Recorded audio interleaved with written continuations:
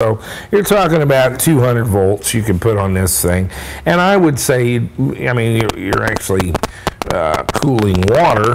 The biggest limitation on that is probably the cord. There's no pump or moving parts here. It's just a resistive element in here. We're going to be dealing with a 300 volt pack. I'd be pretty comfortable putting 300 volts across that, and believe it or not, certainly in a resistive heating element, here or here, we don't have to worry too much that it's AC and we have DC voltage. Right. We don't care. So that's the thing. In order to hook it up to our two connections, the problem is we have to make the water flow, and so we need a water pump of some sort. Here's a little Bosch water pump that we got for something else. I guess we could use that with it. And we need a way of turning it on and off. We can't just wire this up to the pack and let it make steam all day. And so we have a little relay here.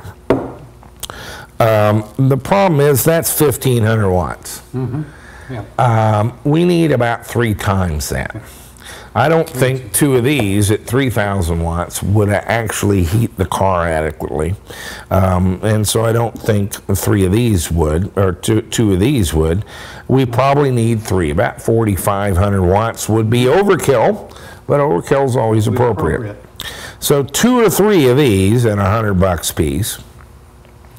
We're at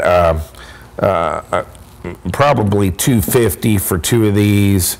Another $50 for this pump, which I don't know if it'll actually, it's kind of plastic, if it'll pump hot water without melting. It'll take the heat, yeah. We don't have to pump much. A liter or 2 a minute would be fine, but we do have to pump it. The big problem is this relay. These puppies on eBay start at about $65. Tyco Kilovac, I use them for all sorts of things. One of the problems we had with the Speedster was using small relays, or worse, my adventures with SCR, silicon controlled rectifiers, silicon controlled relay, a semiconductor relay, is that when we turn them off, they would stay on. Yes. And that's a failure mode we don't want. No. The problem is, of course, the current and more the voltage that you have with a 144 volt pack or so forth. When those relays open, they don't want to discontinue the current flow. There's a certain amount of inductance in the leads that it wants to continue. And it'll cause a big voltage spike at the terminals of the relay, and often arcing. Our battery pack can produce enough power to arc and weld the contacts together. And so a light relay, or our SCRs, would simply fail closed.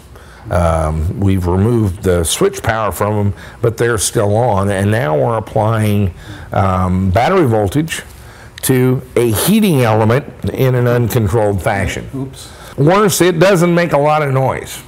No, they're very quiet when they fail. Yeah, they're quiet when they fail, right up to the point where they explode or otherwise cause a fire. And so anytime you're applying your full pack voltage to any device, you need to use a very high quality relay that's capable of breaking that connection. And you do need it to be able to switch it on and off.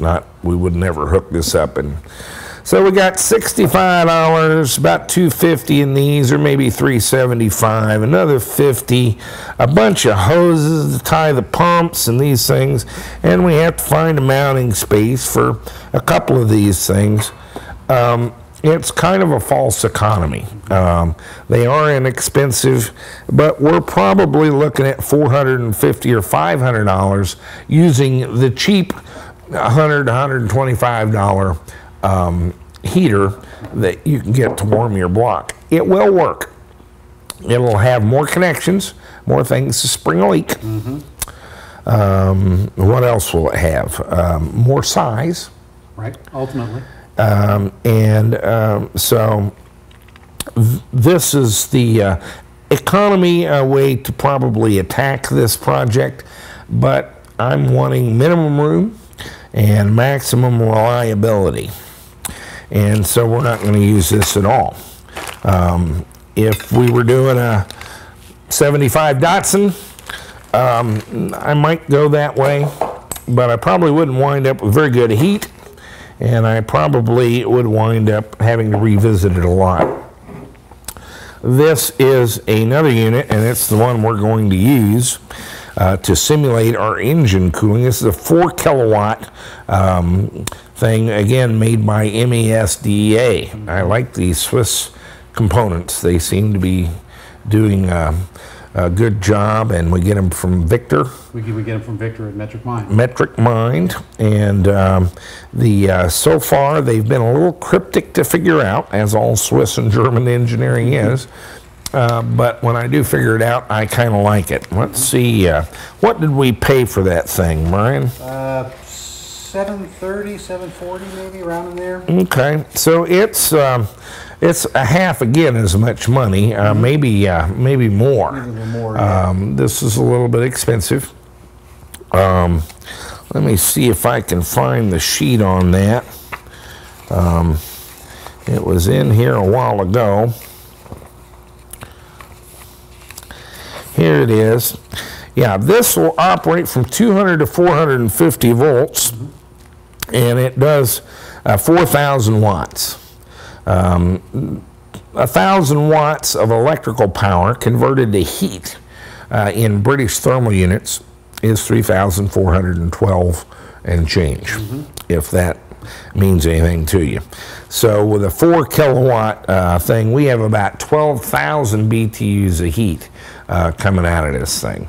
I'm comfortable that, well, it's not an internal combustion engine, that's probably a sufficient amount of heat to heat this Mini Cooper Clubman with fairly quickly and fairly well. More importantly, this has built into it a PIC controller and switching system where I don't have to fool with a relay. We've got some wiring that connects to this. I connect the pack voltage and a 12-volt on signal, and this puppy takes care of the rest. Applying the voltage, not applying the voltage, and I can even get a fault signal out of this connector here to indicate there's a problem. We'll probably wire up an LED or something to that to indicate a problem. It's easy to add water to, which was another problem we were going to have with the other one, was we had to have some sort of reservoir. This has a reservoir with a heating element down in it, and we're going to fill that with a 50-50 mixture of glycol, antifreeze basically, and water, and that'll keep it from freezing down to a pretty low area. And so despite it being $740 or so, I think this one, it'll work well. Their pack voltage, 200 to 450 volts. You can get them in different voltages, 100 to 250, 70 to 150, 40 to 75 volts. Most of those are little 2-3 kilowatt things. So the 740 is the top of the line, 4 kilowatt unit that works on the 200 to 450 volts. Our pack voltage, 100 cells. 100 cells, yes. We'll start at 360. We're out of gas when it gets to 200, so this will be a good match. It'll put out plenty of heat, and so I think that's what we're going to do. But what I'm looking for here is not only overkill, but simplicity. I don't have the separate relay. I don't have the separate pump. The pump is built into this thing. The relay is built into this. Here's the little pump that's right there. And so I see, Brain, you've already fashioned a little mounting bracket. We did. We've got mounting brackets and everything. And where are we going to put this thing? We're going to put it on the firewall, the passenger side footwell, right above the steering unit in the engine compartment. I don't like to hear pumps. Are you going to give me some rubber or something here? Yeah, what we've got is we're we're kind of famous now for using that truck bed liner, and we've still got a bunch of it left. So we're going to isolate this. We've also underneath put a little bit of that truck bed liner there to where it sits against the power steering unit. Okay, so this sits on nice and top of isolated. the variable